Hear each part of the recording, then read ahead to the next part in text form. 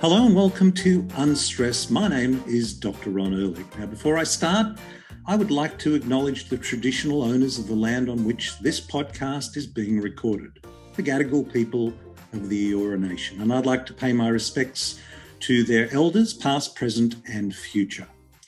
Now, today we are going to explore a story that I find incredibly inspiring, and I hope you do too. Now, a few weeks ago, I had the pleasure of attending a wonderful event in Fairlight called Soil to Stomach, and the keynote speaker was Charlie Massey, who has written a wonderful book called The Call of the Reed Warbler, and Charlie was the keynote speaker. And on emceeing the event was another guest on this podcast, Charlie Arnott. And then at the end of the evening, there was a panel discussion, and I was privileged to be on that panel with Charlie Massey and a few other people, including my guest today, Murray Pryor. Now, Murray has an incredible story to tell of moved from the corporate world onto the farm. And even though I started this program with an acknowledgement to country and acknowledging the true custodians of this land, Murray has taken it a step further. I won't spoil it for you. I hope you enjoy this conversation I had with Murray Pryor. Welcome to the show, Murray. Thanks for joining. Thanks for having me. Murray, we met a few weeks ago at that wonderful evening Soil to Stomach that was organised out at Fairlight, the Fairlight Butcher, and it was great. There was so many great people on there, and you were one of them that I had the pleasure of meeting, and you told this incredible story, which I wanted to share with our listener, and I wondered if you might tell us what's happened. Tell us a little bit about your journey from the corporate world to where you find yourself now. Yeah, sure. So I've been in law firms for about 20-odd years, working on the corporate side of the business. And it's been a terrific career in the sense of, I've traveled the world and I've, enjoyed the opportunity to meet a lot of interesting people and clients and all of those sorts of things. But I guess in that entire sort of journey of engaging with all of those sorts of things, I started to become quite restless. I had this sort of yearning or sense that I must surely be on this earth to do more than just this corporate type of job. And that was something that kind of gnawed away at me as a bit of a dull ache, to use a dentist term. And I guess, that kind of, for us, that me and my family, that manifested itself in the search for a farm to be able to move on to land and to be able to, I guess, I've done a bit of my own sort of development and thinking on this, and it's partly about wanting to have something to express myself on, where I can find my voice and I can find within the landscape something that I can apply myself to, and our family can apply themselves, and we can sort of create. It's a very sort of creative pursuit. And so but 3 years ago we did the classic sell up and move out, and I've still got the photo of crossing the Sydney Harbour Bridge for the last time. And we've bought a farm. It's still there, Murray, so if you want to come back over, you can. Exactly. And so our farm is located, if you draw a triangle between Goulburn, Canberra and Yass, we're right in the middle of that triangle. It's a 220-acre diversified cattle operation. Where we are a biodynamic farm, so that means that we are sort of creating a lot of our own inputs for that farm. We're farming with nature. It's obviously chemical free. It's a pristine landscape, but like a lot of agricultural land in Australia, it requires quite a deal of healing. And so when we bought the farm, I knew nothing about farming. And so I got given a book by Charlie Massey called Call of the Reed Warbler, which your listeners, some of whom might be familiar with. And And that was a life-changing moment. That book really shook us to the core, because it basically everything I had in mind, Charlie said, don't do that. and that was very powerful. And I kind of panicked at that point and thought, my God, we're in over our heads now. So I did a bit of research, and I found that Charlie had a part-time seat at the ANU, which is not far from where we are. And so I called him up and I said, I'm in some trouble here. I've bought a farm and I need your help. I've just read your book. Anyway, to cut a long story short, he came on board with us for about a period of 6 months, and I spent a lot of amazing time with quite an amazing man, and he really kind of set us on a path which has really changed our lives, and that kind of brings us up to the current day. That's kind of our journey in a nutshell. And your farm, the history of that farm was not biodynamic? Not at all, no. So obviously pre-white settlement, it was part of Nguuruu country, which I guess the nation starts at the southern part of what is now the ACT and goes sort of north through to sort of Lake George and across to Yass. After white settlement, that became a sheep station of a few thousand acres, and it was grazed in a sort of conservative set stocking way for most of the remaining 180 years. And it was only in 2000 that the farm was broken up through a succession debacle, and the current lot was purchased and developed. And your expectation now, when you use the metaphor of a dull ache, my diagnostic skills come up here, and I'm thinking of a chronic long-term problem. This isn't something that just came up overnight. So what were you expecting to do before you read this book? Oh, look, I think, if I look at the things that were in some ways symptoms of my restlessness, it was things like needing to do things with my hands. And in a corporate job, that's really quite difficult, because you're pushing a pen or, typing keyboards and in meetings and things like that. And so there was a dull frustration that I wasn't able to sort of create and do things physically with my body. And so when we're in Hong Kong, for example, which is, that's a city which is very hard to do things other than work. I pick up things like photography.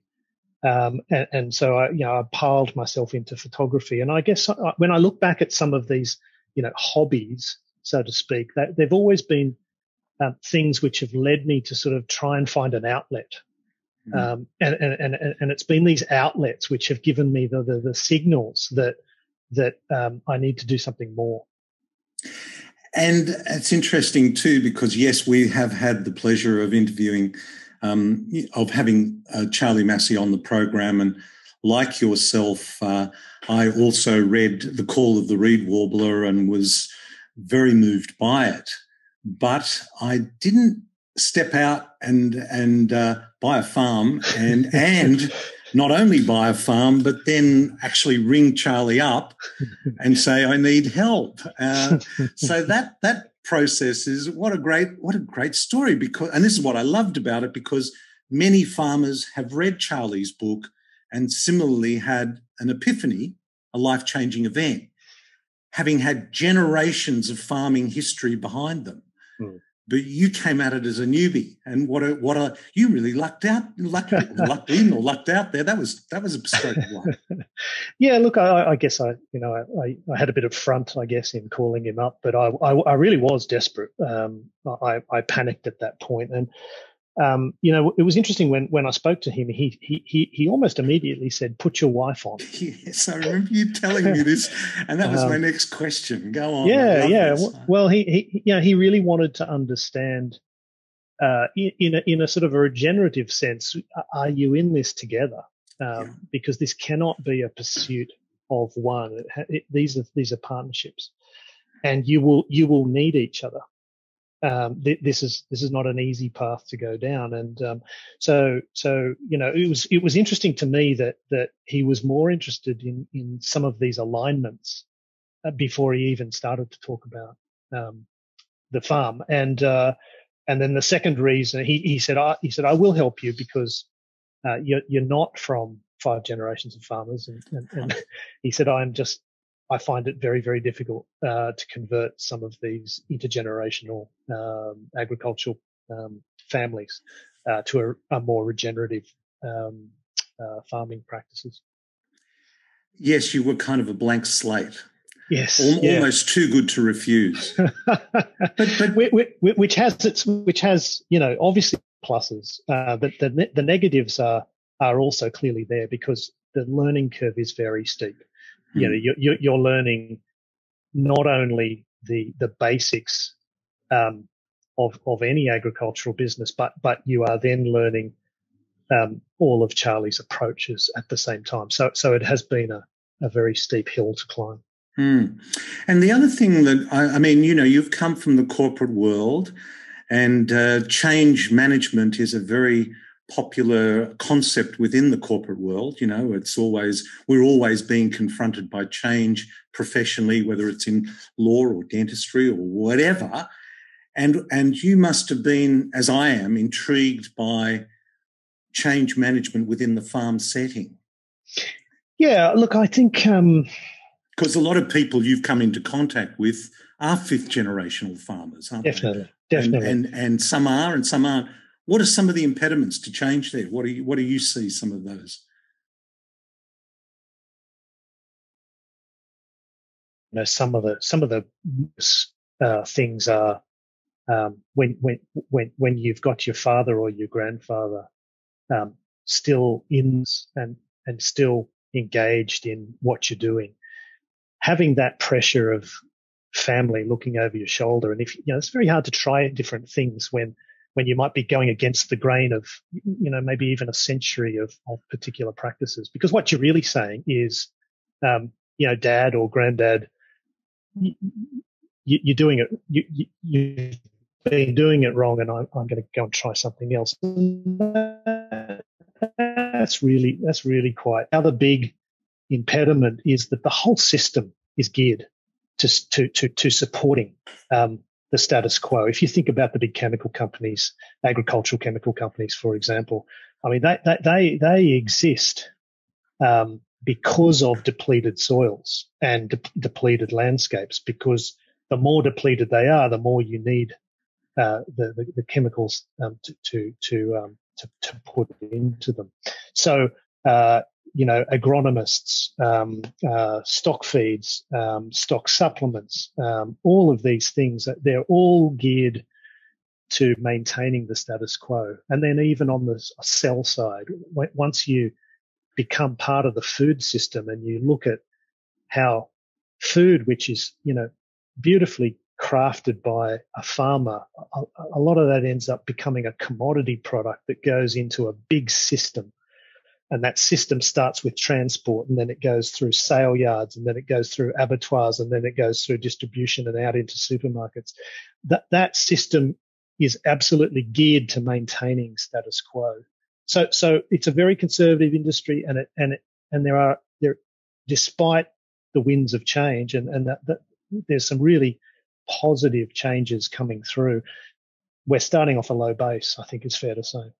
Now, having read Charlie's book, of course, but not having had a farm, I'm just kind of trying to imagine his first few, like as he comes on there, and what were some of the first things that were on the agenda for you as you looked around the farm together?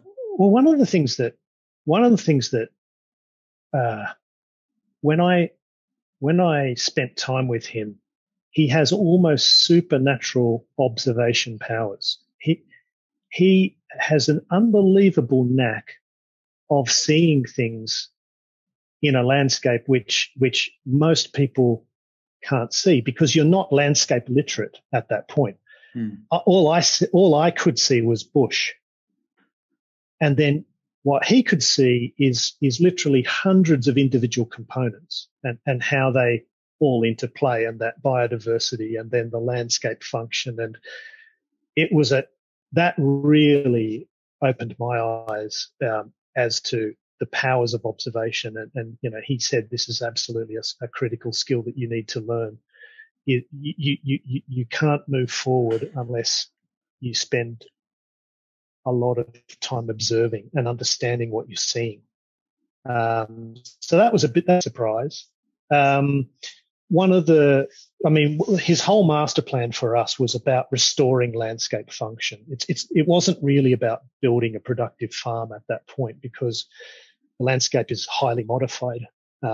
Even though it's in a pristine condition with respect to historical lack of chemical inputs, it's still a leached old environment, which has been overcleared.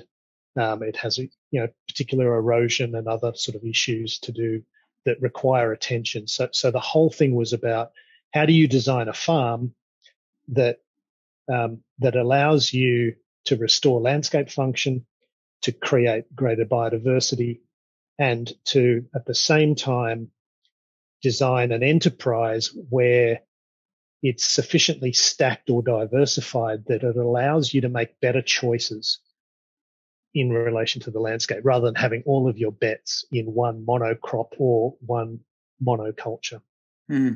I just kind of put myself in your place there, and as I have fantasized myself about buying land, and I can imagine you standing on your farm just as you and your wife have decided, yeah, let's do this. What a beautiful piece of land. What a great place we've got here. Let's go for it. There you are there with your signature on the contract. And now you're standing there with Charlie Massey making these observations about the landscape. Were they well aligned, those two visions? No, not at all. No. How did your perception of the landscape change? Well, I distinctly remember there was one of the more sort of seminal moments for us with our time with Charlie. Was a time where he and I had been doing some work, and it was late afternoon. It was a cold, late May, I think it would have been, freezing cold day, and the sun was kind of quite low, and we had pulled up in this little sort of ATV buggy that we have, and we're just kind of, he's a man of relatively few words, but the words he uses are pretty powerful. And after a few minutes, he turned to me and he said, Murray, he said, you realize you don't own this place? And straight away, my mind went, well, hang on a second. I've very recently signed a title deed here, and I didn't quite get what he was on about. And he said, look, Murray, he said, see this sedimentary shale here, this rock. He said, this is between 300 and 400 million years old. He said, see this river red gums here, 250 to 300 years old. This landscape was here for hundreds of thousands of years before you came. And he said, if you think about how long you've got left on this planet, and, heaven forbid a long time from now, but in the grand scheme of things, it's a very short time. And he just left it at that. And it kind of hit me like a ton of bricks. It was what he was really saying was, you are merely passing through here. You are just a custodian for a very short period of time. So forget owning it and start thinking about what you're going to be doing in terms of passing it on. And I'll never forget that, because it really kind of shook me. And we made a bunch of decisions in the months and years after that all trace back to that one conversation. Which was another area of us meeting that intrigued me. And you've used the word custodians, and we are now rather belatedly as Australian residents. You don't even have to be a citizen. You just have to be on this land to realise that there were people here for, now we're hearing 120,000 years, and the custodians of the land we acknowledge, But you've taken it a little step further there. Tell us what you've done. So I guess the epiphany for us was, if it's only taken Australia 200 odd years to make a real mess of the land, and maybe that's harsh for some city folk to contemplate, but I can assure you, travelling the length and breadth of Australia, European settlement on this country has been severely degrading. It's not just land clearing, it's land use, it's water use, it's all of those things. And if that's only taken us 200 years to do, and if we are to be turning our minds to how do we regenerate that land, it really does feel odd that First Nations people are not part of that conversation. How can it possibly be that 100,000 years of regenerative, sustainable cultivation of this landscape, and the ancestral knowledge that has, but more than that, the spiritual connection with land and the mental mindscape of how to approach a landscape with sympathy, how is it that they're not part of the modern regenerative agriculture scene? And so Michelle and I said to ourselves, we can't stand by and allow this to be. We have to see what we could do individually as a family to put First Nations people into our lives as we go about regenerating landscapes. And so after a long search, we found an Indigenous custodian from this particular area whose ancestral family comes from the land that we are now looking after. And we've built a relationship with him over a couple of years. And we have now got to the point, I'm cutting a very long story short, but I think it's a really good story, one that we all need to be hearing. That's one of you go on. It's not long. Don't apologize for being long, because this is an important story. Thank you. We have got to the point where we felt that it was important for us to share our land with Nguuruu, or Paul and his people. We got to that point because of the relationship we had with him. We saw with our own eyes just how emotional he becomes when he's on his ancestral land. We got to that point because of the nurturing that he gave us in a sort of semi-spiritual sense to sort of be our North Star and guiding us in relation to how we should think about things. And we got to that point because, if I call a spade, we sit in a privileged position. If you think about freehold land in Australia, it's owned by people like me. It's not owned by people like Paul.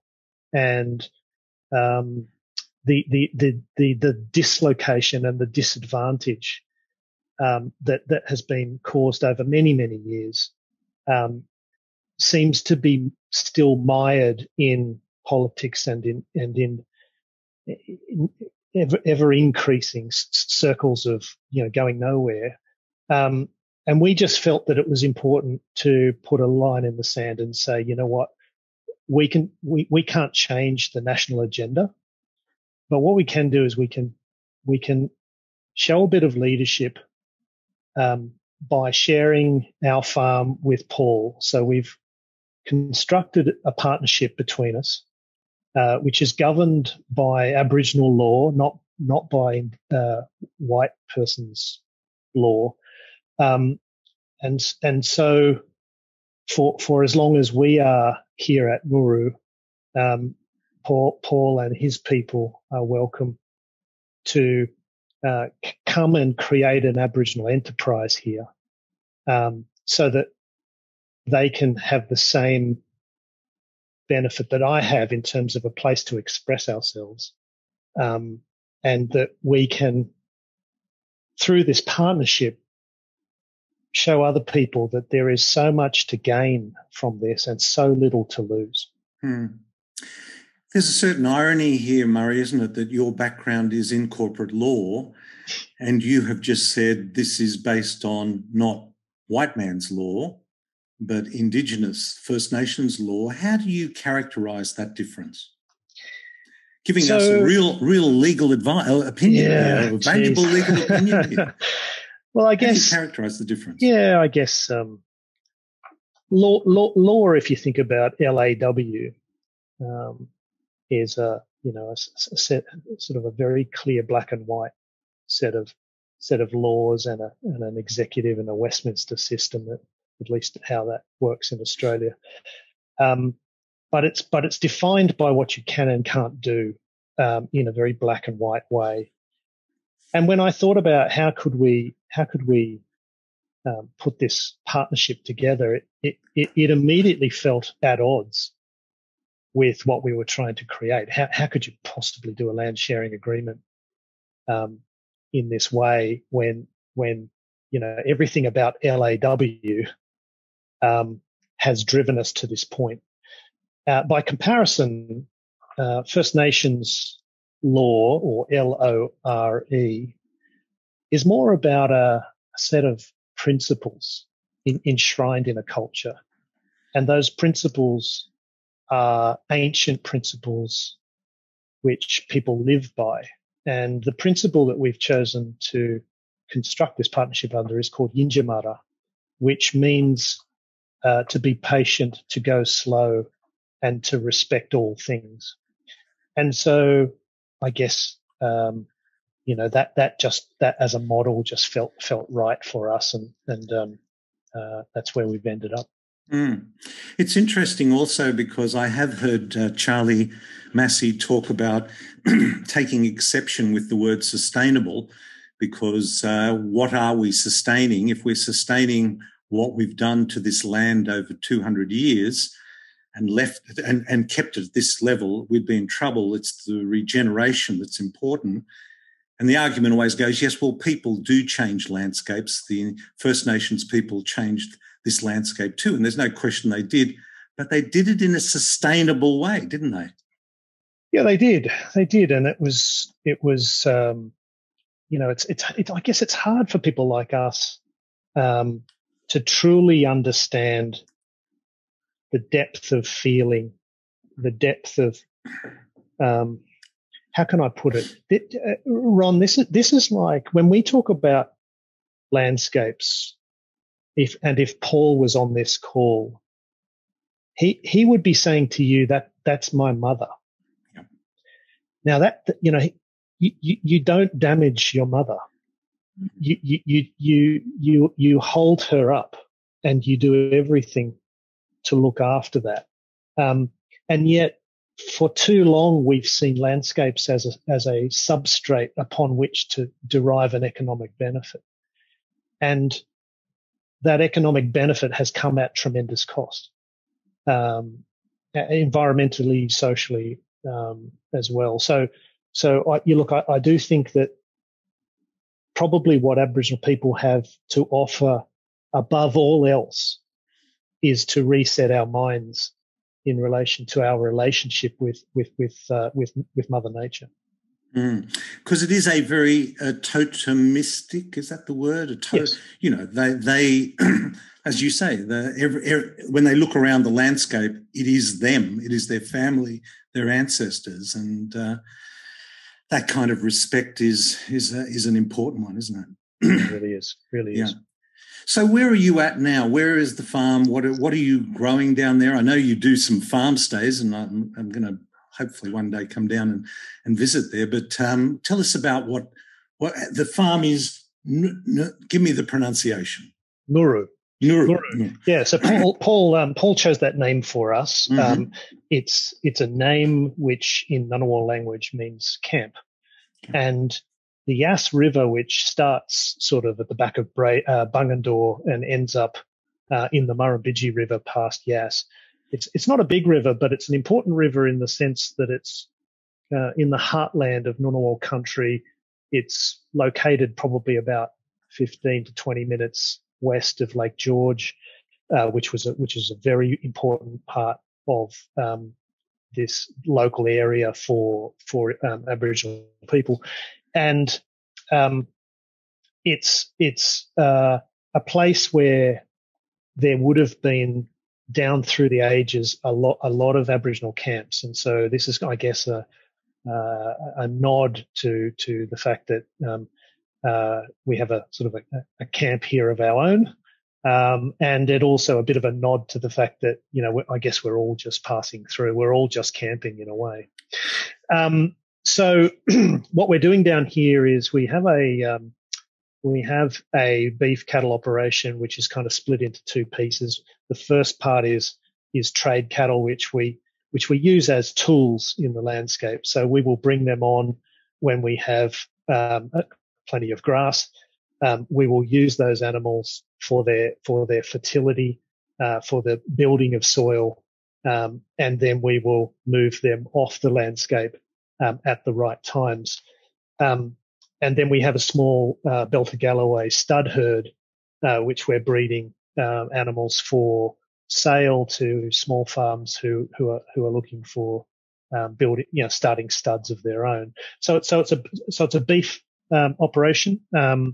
We are really big into natural sequence farming, so that's all about trapping and holding water in the landscape.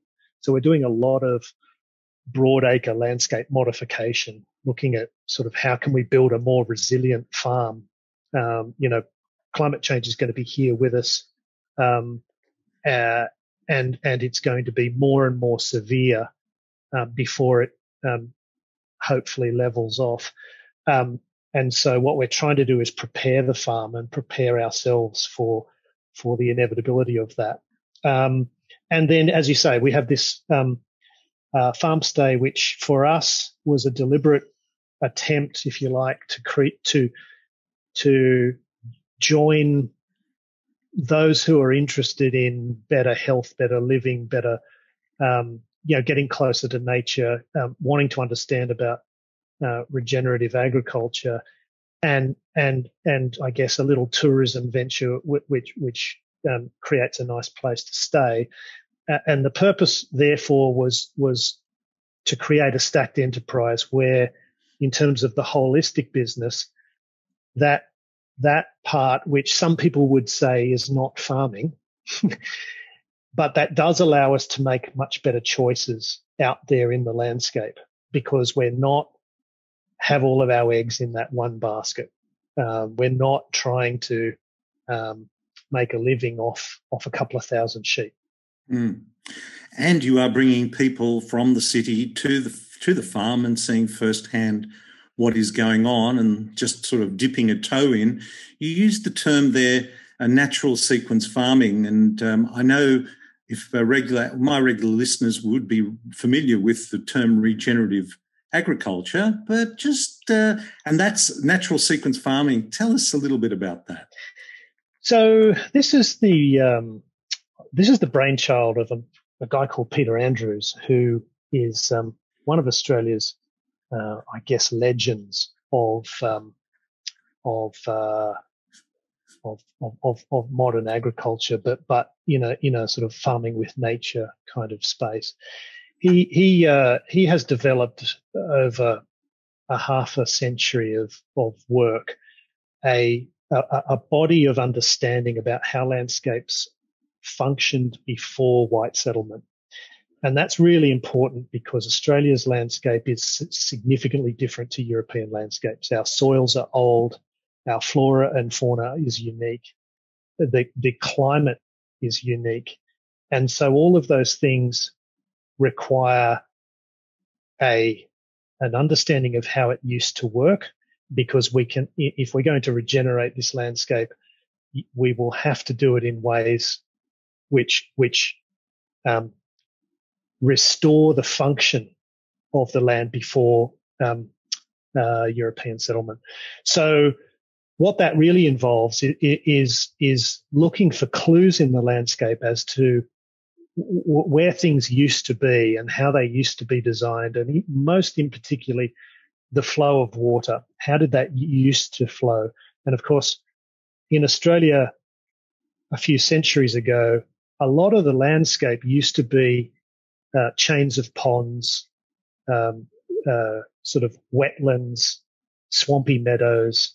Water used to move slowly through the landscape. It was only in the big rivers that you would ever see moving water. And this was well documented by Australia's first explorers, where they would ride on horseback through the Australian east coast, for example, and they would get wet legs from the dew and the water in the grasslands whilst on horseback. So we know that the landscape was significantly hydrated. What's changed, of course, is that over the course of the last couple of hundred years, livestock being introduced to these quite sensitive environments has had a dramatic effect on dehydrating Australia's landscapes. And so, to cut a very long story short, the essence of Peter Andrews' work is to try to restore the function of the landscape, and in particular, reversing the effects of fast flowing water in a landscape. Slow the water down, let the plants grow, be careful where the animals go. These are sort of his core principles, and we're practicing them here. Because I note that you bring some cattle onto a land to help restore the land, and that's actually counterintuitive to what most people would think occurs with animals, and it's why I think animals cop such a bad serve. You know, like animals are the problem. Well, I know Alan Savory said they're not the problem; it's the way they're managed. You're managing them a little differently. How does that work? Well, we know that leaving animals in a large paddock to their own devices sends a landscape backwards. We know that because the animals have free rein to go wherever they like and to eat whatever they like. And what they will tend to do is they'll destroy wet areas. They will trample on things they shouldn't trample on. They'll eat the preferential plants over the less desirable plants, to the point that those preferential plants will collapse.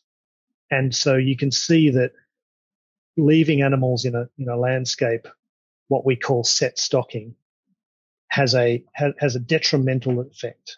What we need to be doing is moving animals with precision. We need to have, whether it's beef or sheep, we need to have them contained in small areas for very short periods of time, and then we need to move them on. And so it's the combination of that high intensity impact for a very short period of time, the dump of manure and urine, and then the long rest period of that particular part of the land that creates the regeneration that improves the soil profile, improves the ability of that soil to hold water. Animals managed in that way can transform a landscape from a degraded one into one which is absolutely teeming with life. Conversely, if you toss them out into a big paddock and call them in after 12 months, you are going to be sending the landscape backwards. And I think it's fair to say that the majority of us, as we drive around the country and look out across the highway and see these huge paddocks and the odd cattle or a bunch of cattle under a tree and then a few over there, and that is the set stocking, which is, well, I guess the majority of cattle are done like. Is that the majority? I think that's fair still. I think that's fair. But I'm encouraged by, it's still a small part of Australia's food production system, but regenerative agriculture and the farmers who are practicing it are growing every day. And I would encourage your listeners to seek out those farmers who are doing this. There's lots of farmers all over Australia, certainly within the supply chain of places like Sydney, who are farming with this sort of level of care and attention that allows the consumer to buy with confidence that the product coming off these landscapes is not only clean, because let's be clear here, organic simply means non-poisoned. That doesn't mean that the landscape is necessarily being regenerated.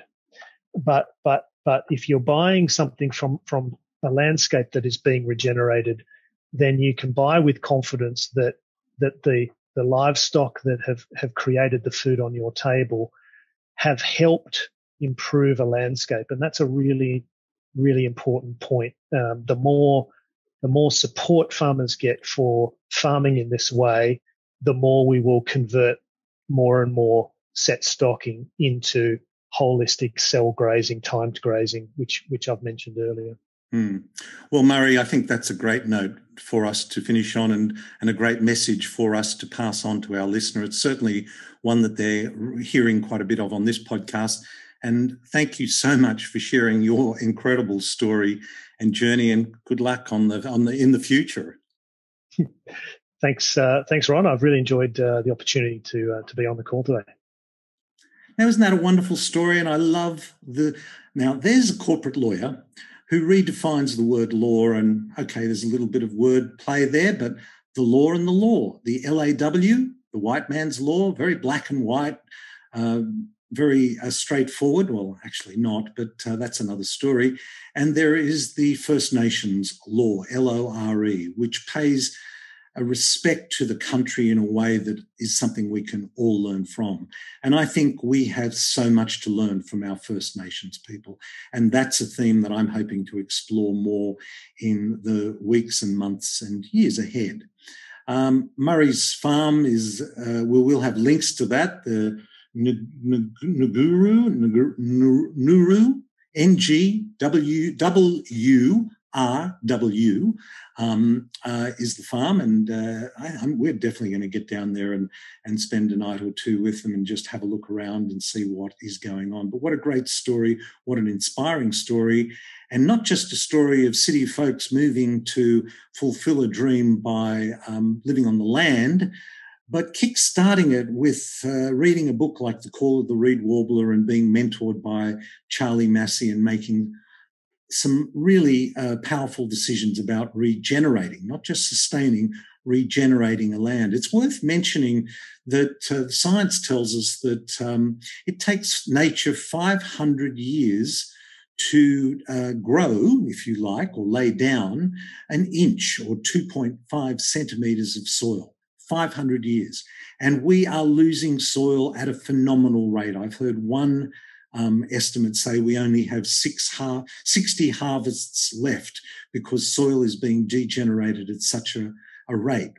Regenerative agriculture, using animals as they should be used, ruminants as they should be used in tight packs in a small area for a short period of time, and then moving them to the next paddock and allowing that paddock that they were on to rest for 2 or 3 months. A well-managed regenerative farm can grow 1 inch or 2.5 centimetres of soil in 3 to 5 years.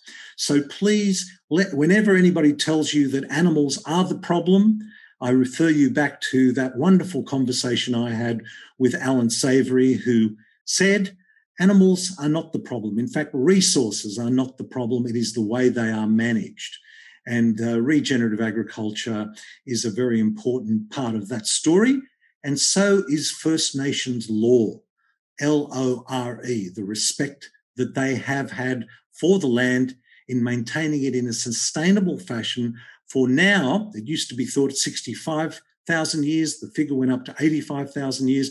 I heard Bruce Pascoe recently and posted about it, that it's now standing at 120,000 years. Well, really, whether we're talking 65,000 or 120,000, the point is, in 200 years, we have degenerated this land to such a point that there are only 60 harvests left. So that I found was a very powerful message. And interestingly, I was also interested to hear Murray's take on what is resisting to change. And this is two things he identified. One is past history with your parents and grandparents, perhaps either physically or metaphorically looking over your shoulder. Sometimes change is seen as a rejection of the past. And I think it's about framing how change occurs. It's not a rejection of the past. It's a building on the past to propel us into the future. So I don't think we should shy away from change. And that's a theme we're going to be repeatedly exploring on this program. The other one is systems, the systems that are in place, the chemical and the marketing industries that are built up around this form of industrial agriculture that actually places farmers at in a more vulnerable position. And ultimately, what I love about regenerative agriculture and what I love about the messages of the people that I've had the privilege of speaking to is that this is about building resilience into the land, and in doing so, building resilience into the farmers and farming families that live on that land. And I think that's a really important theme that we all need in the city to be supporting. I've said this before, we get to vote once every 3 or 4 years, but we get to vote every single day with the way we spend our money. And we know money talks. So let's make it talk in a really positive way that's not just good for our health and not just good for the health of the animals and the plants that we're buying, but also the farmers that are growing it and the entire planet at the same time. A win-win-win-win-win situation. What could be wrong with that? Anyway, I hope you enjoyed today's program. Don't forget, we've got some great online programs available. The Unstress with Dr. Ron app. Dr. Ron Ehrlich app will keep you informed of those things. I hope this finds you well. Until next time, this is Dr. Ron Ehrlich. Be well. This podcast provides general information and discussion about medicine, health, and related subjects. The content is not intended and should not be construed as medical advice or as a substitute for care by a qualified medical practitioner. If you or any other person has a medical concern, he or she should consult with an appropriately qualified medical practitioner. Guests who speak in this podcast express their own opinions, experiences, and conclusions.